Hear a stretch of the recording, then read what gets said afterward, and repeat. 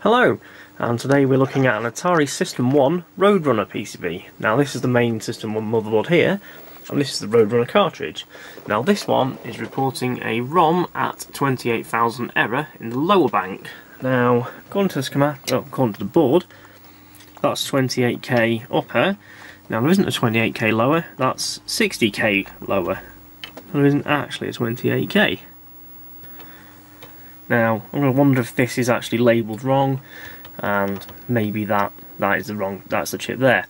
Now, the manual doesn't even mention a chip location for 28k ROM, so they must have changed the ROM layout after they wrote the manual.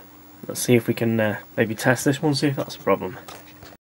So I thought I'd pull out the ROM that's labelled as 28,000 upper, which is this one here. Now, that gives me two additional error messages, ROM at 60,000 and ROM at 68,000. So, the labelling on this board does not match the self-test at all. And when I pull this chip here, the error becomes ROM at 20,000 and ROM at 28,000. That might be the right one. Okay, so I read the EEPROM in on my device programmer, and then when I try to identify it, the ROM shows no match, indicating it may be faulty.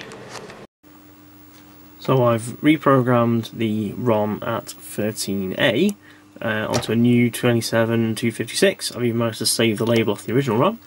And if we flick it into game mode, working perfectly.